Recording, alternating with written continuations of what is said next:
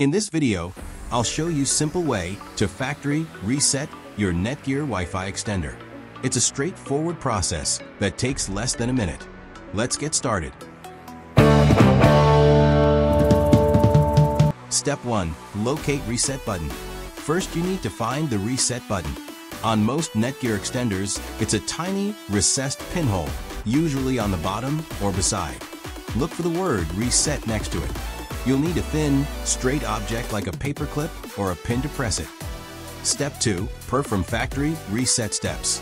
First, plug an extender to power socket and power on it. After a few seconds, now use a needle or paper clip and press reset button. Now, press and hold the button for 10 seconds. You'll see the lights on the extender start to blink. Keep holding until 10 seconds. Extender will restart and restore to factory settings. This process usually takes a minute or two. When it's done, all your personal network settings will be erased. That's it. You have successfully reset Netgear Range extender. If this video helped you solve your problem, don't forget to like, share, and subscribe channel. Thanks for watching.